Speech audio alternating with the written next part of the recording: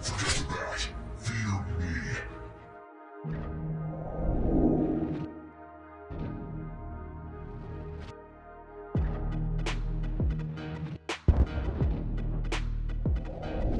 Thomas here with Much Props, going to give you another how-to video. Today I am once again working on my Red Hood cosplay. I've had a lot of people interested in this as I teased it like over a year and a half ago now. I don't know why I've kept pushing it over to the side. I was also building the Viking Link thing, which I got really into, and then a number of other things just drew my attention away from this build. But it's 2024. I am ready to get some cosplays done this year, apparently. I've purchased a lot of things in preparation for this cosplay. I have a jacket, a hood, some pants, some gloves, a utility belt, gun holsters, guns, combat boots. I have a lot of things pre-prepped and ready to go. I just need to customize them a little bit, and now it's time for me to build out the rest of the things. So I'm thinking a chest armor that you'll barely be able to see under the jacket and the hood, but it'll be there. Maybe some gauntlets to jazz it up a little, and then some shin guards down at the bottom just to give some interest at the bottom of the costume. I don't know that I want to necessarily base it off of any one Red Hood costume because there's lots of them out there, different versions and variations. I know Steve over at SKS did an awesome chest plate armor that I seriously eyeballed for a good long time, thinking maybe I could just customize his, but I'm a very large guy. I'm 6'3", 250 pounds, and I have an extremely large, elongated torso. So a lot of times when I try and build something that somebody else is, even if I'm talking about in terms of scale, it usually makes it too wide for me. So I'm gonna have to make this custom for myself from scratch, and I'll share the process along with you. So without further ado, let's build some chest plate armor for my Red Hood cosplay. Let's go 2024! I started by folding a piece of poster board in half and holding it up to my torso. I marked just below my collarbone and just above my waistline to get how tall it should be. Then I marked just below my armpit to know how far over it should be. This is all guesswork. It was a rough sketch I began with. Looking for reference images online, I looked at a bunch of variants of the costume and picked bits and parts that I liked on each to combine to make my own. After it was drawn, I cut layers apart, added tabs on certain pieces to allow for overlays, labeled and colored coded parts, and guessed at sizes for foam that I would need. After several hundred of these templates, it gets easier to do this, but it takes practice.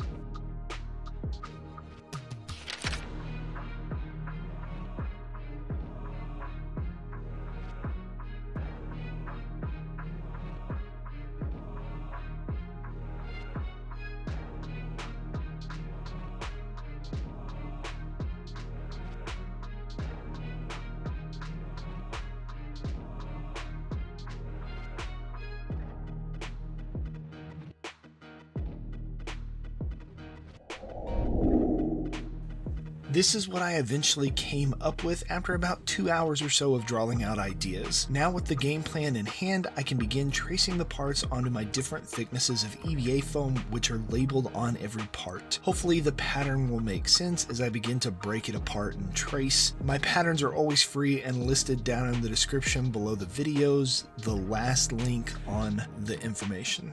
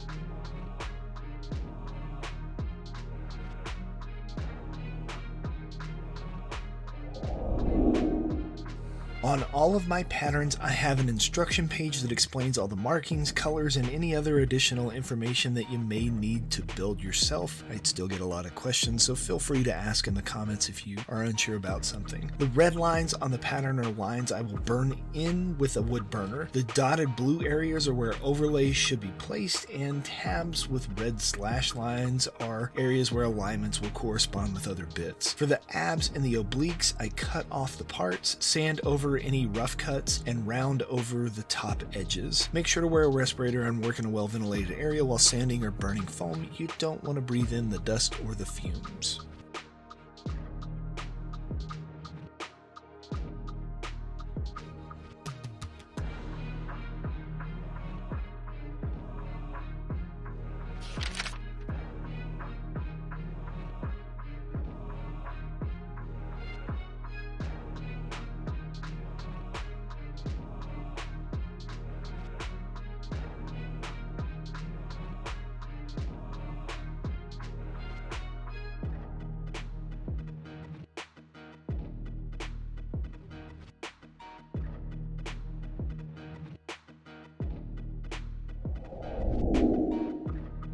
I use barge contact cement to join my pieces together. I'm starting with the obliques, at least I think that's what they're called on the body. At least I had them when I was younger. Now I think they're called love handles. Love handles didn't really sound like a tough label to put on an armor part, so we'll go with obliques. Cover both parts with contact cement, give it a few minutes to set up, and then tack them together.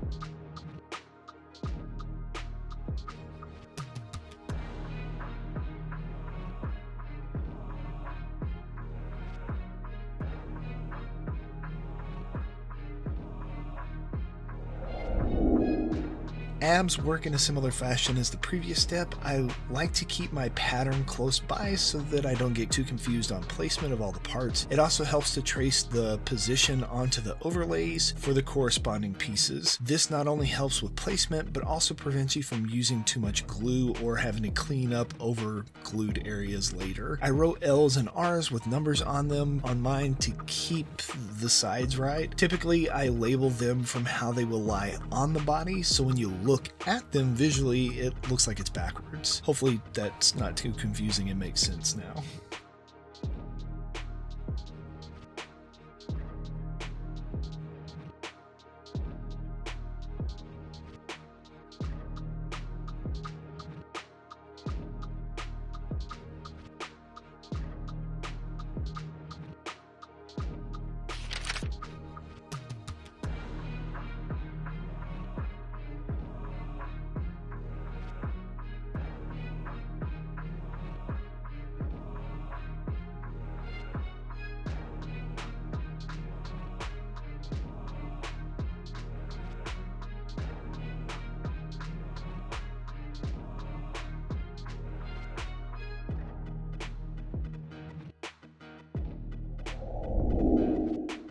With the abs and the obliques finished for the most part, I can now join together the pieces. Marking my tabs helps me position them equally on both sides. Once the parts are together, I try and sand down the top tab of the abs to transition it better across the oblique area so that the chest plate can lie flat across that top ridge without any gaps.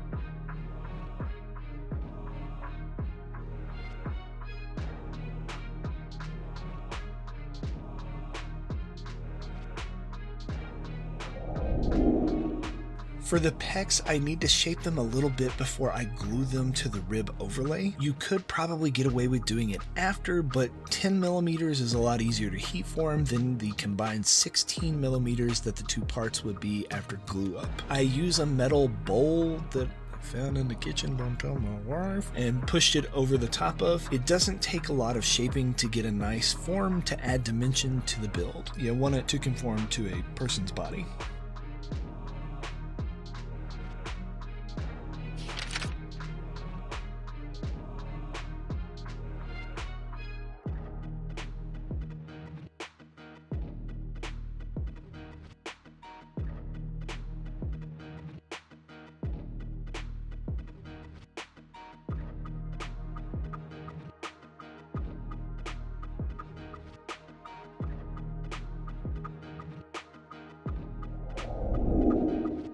Cupping the pec muscles forces the base layer to conform to its shape and helps it to reinforce the curve. You will probably have to trim off a little bit around the collar and armpit to make it flush with the layers. I also went ahead and added a bevel to the edges of the chest plate.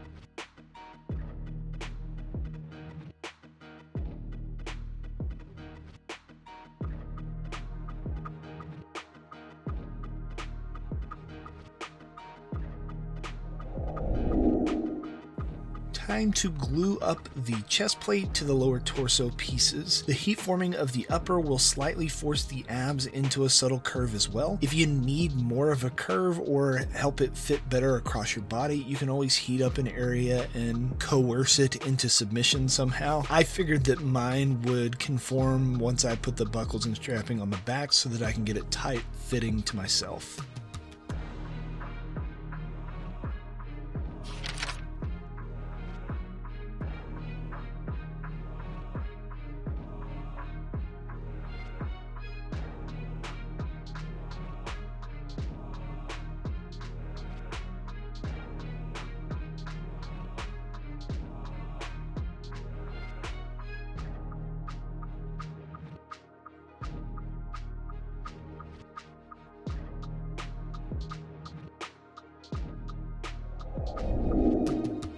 Instead of just a plain single layer for my chest emblem, I decided to design an overlay that would add a nice little detail. Just like the rest of the build so far, I attach it with contact cement and then glue the whole assembly to the chest armor.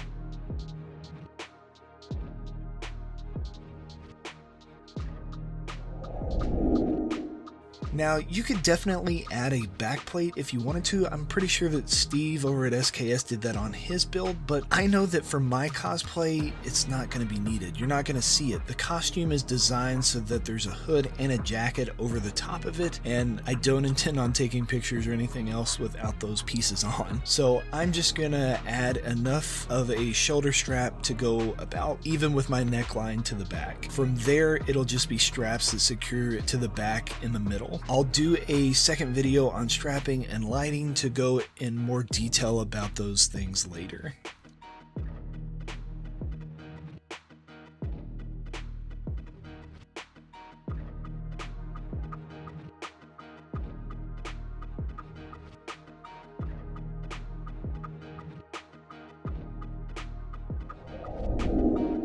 This step is not necessary and it probably will barely be seen in photos, but I thought it would be fun to make some fake buckles on the front of my shoulder straps. You could also just as easily add real ones here instead and make it functional. I had some ordered, but they didn't show up in time for this video to get pushed out on Friday, so I had to kind of come up with something to put a detail up there and not make them look basic. It's pretty awesome what you can do with just a couple of different thicknesses of foam and a little creativity.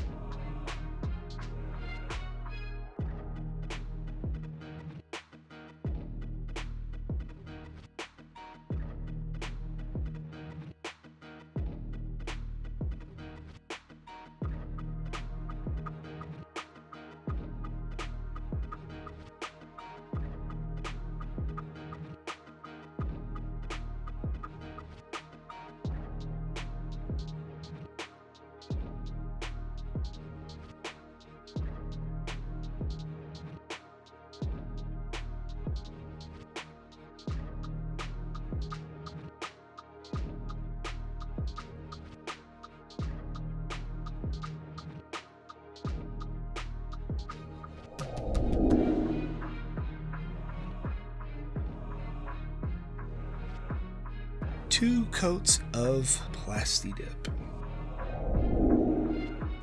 A majority of this build I am going to leave as just plain black Plastidip. I need to paint the emblem a bright red to match my helmet and maybe a few metal accents as well. I'm not sure if I want the weathered look or not, so I'm gonna leave it clean for now. I may change my mind once the costume is fully assembled. I just added 2 or 3 layers of this acrylic paint down to get good coverage. I also painted a couple of areas with black mixed with just a little bit of metallic silver. It's a subtle finish difference between the Plastidip and the acrylic paint, but under the correct lighting I think it looks pretty cool. I'm also going to add some EO wires and lights to this piece later, so I want to keep it relatively simple, and also because you're barely going to see this part, just a little sliver in the middle of the costume.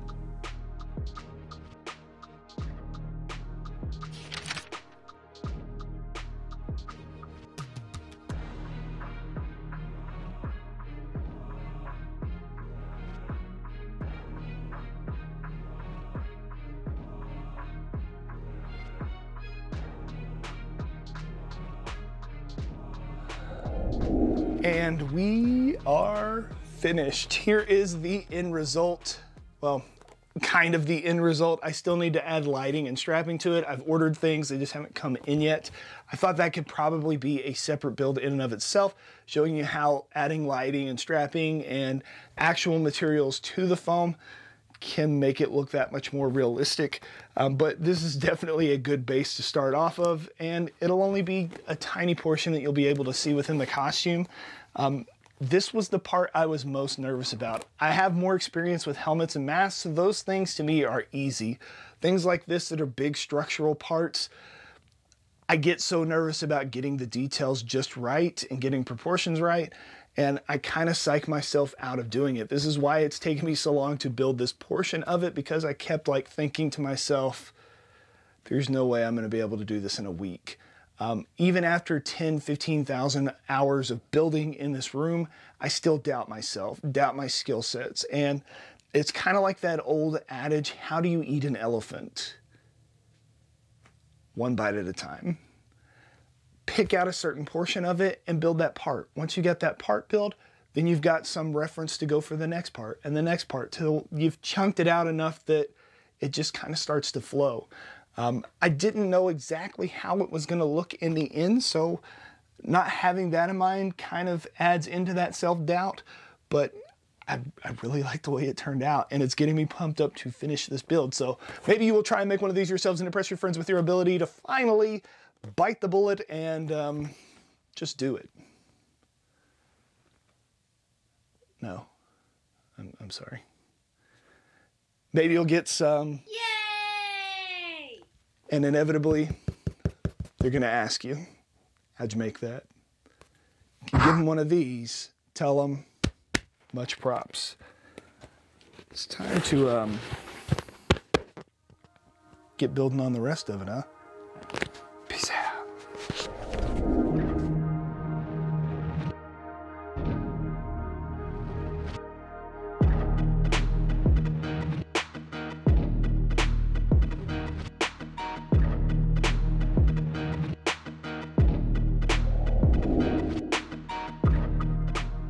If you enjoy what I do here on YouTube and want to see more builds like this one, please consider joining these awesome people listed here with me over on my Patreon to build a bigger, better, more creative community together.